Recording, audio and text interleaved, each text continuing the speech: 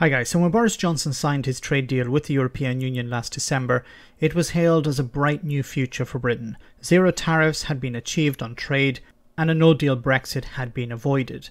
But, as I've said before, Johnson and the Brexiteers were more interested in signing a quick deal than a good deal. UK companies had between Christmas and New Year to understand what the deal meant for them, and the outcome has been both difficult and expensive.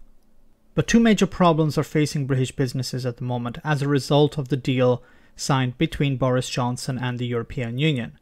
They relate to customs and rules of origin. Now, they may seem unrelated, but they are intrinsically linked. And again, due to the short amount of time businesses had to understand this new world and the lack of clarity from government means they are out of pocket to the value of £600 million so far this year. Well, let's start with customs duties. Customs duties paid by UK businesses hit a record £2.2 billion in the first half of this year, according to analysis by HMRC data. Why is that?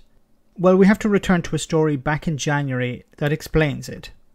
At the beginning of the year, supermarket chains were highlighting the fact that Percy Pig sweets may be subject to tariffs in Northern Ireland because of rules of origin.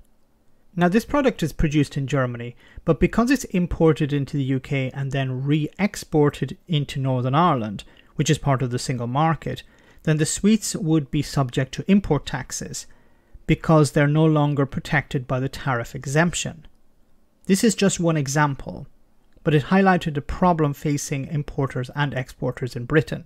So the idea that Boris Johnson's Brexit deal would be cost-free to businesses was completely blown out of the water. But the problem goes deeper. Since then, British businesses around the country have been paying taxes for products if these products aren't sufficiently manufactured in the European Union. But how much is sufficient isn't always clear. So in order to avoid problems, trade bodies are reporting that many businesses are simply paying the customs duties in order to avoid these complications. This extra £600 million is directly related to Brexit, as while the UK was a member of the European Union, these customs duties were exempt. So the way around this problem is for an exporter to provide a certificate of origin. Then the importer can receive the goods while avoiding the tariff. However, this isn't always possible. Rules of origin apply to raw materials and goods modified in an EU country, and those containing ingredients or components outside the EU. If the imported good is not deemed sufficiently processed in an EU country, then the importer can't comply with the rules of origin.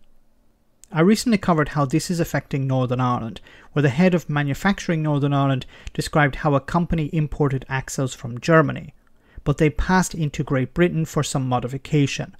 This meant that, according to the paperwork, they were exported and then imported back into the single market, which meant rules of origin didn't apply. Or maybe they do. The problem is the trade deal that Boris Johnson signed gets complicated when it comes to Northern Ireland. This may seem like a mess of the European Union's own making, but these are all measures that protect the single market. The EU has strict rules in place, and this was never a problem for Britain while it was a member. Now that it's a third country, and you can thank both the ERG and Boris Johnson for that, these rules do now apply.